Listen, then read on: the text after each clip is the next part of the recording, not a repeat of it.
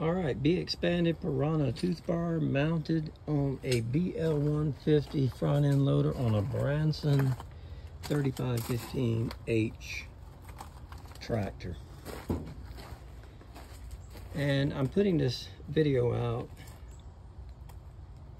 covering the actual dimensions of the front end loader because I couldn't find anything on YouTube covering that.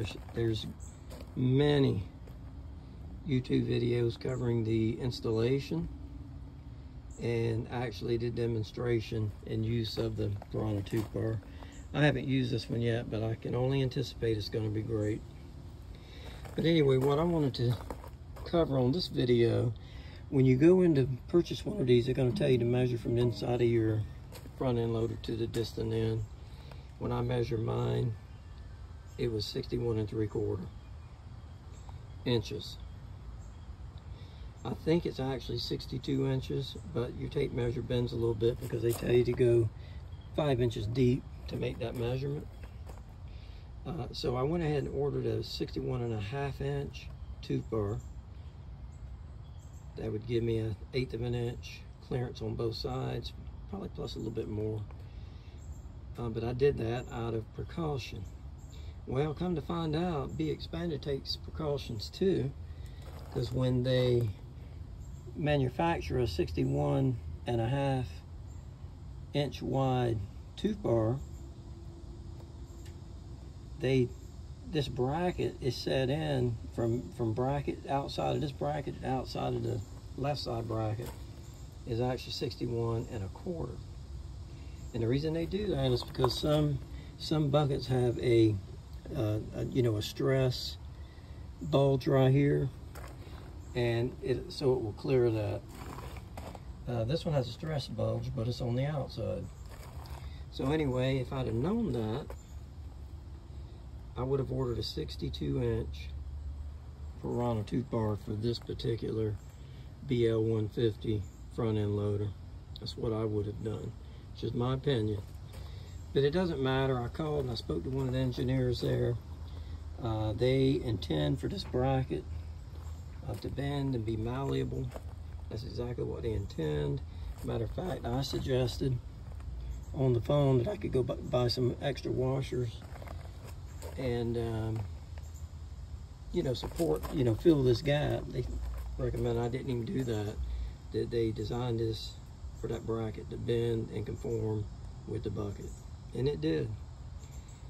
So I guess I made a mountain out of a molehill, and it's fine. It's solid as a rock. I can't wait to use it. I will recommend you have at least one good C-clamp on hand. One like this. A nice one. Okay, this one's 8 inches.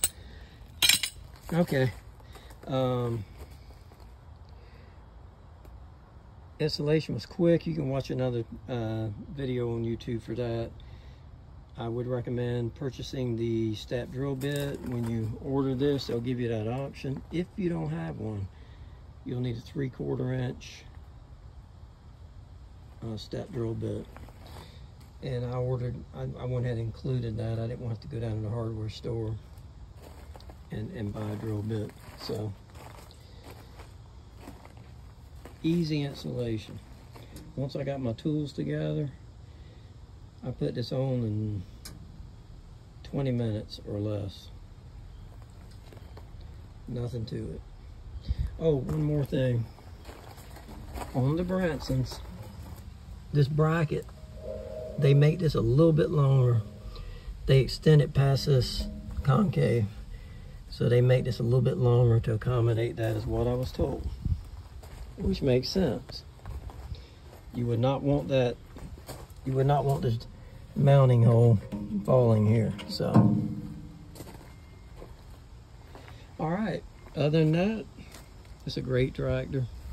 I've had it almost 2 years. I've done a lot of land clearing with it, bush hogging, and I've got a box blade on it right now. I do pull a 6-foot bush hog with this Titan, and I pull a 6-foot box blade.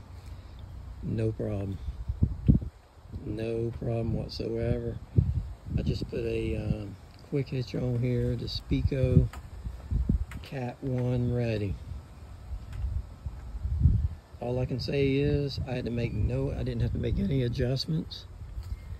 I'm back right up to this blade here, ox blade. Lifted it up right here, and the two bottoms they just drop right in. I am stoked about the quick hitch. Now if I can just get some more hydraulics and a grapple on here, I think I'll be set. And I would like to have a backhoe. Other than that, it's a nice tractor. I have no complaints. It's ran perfectly. All right, over and out.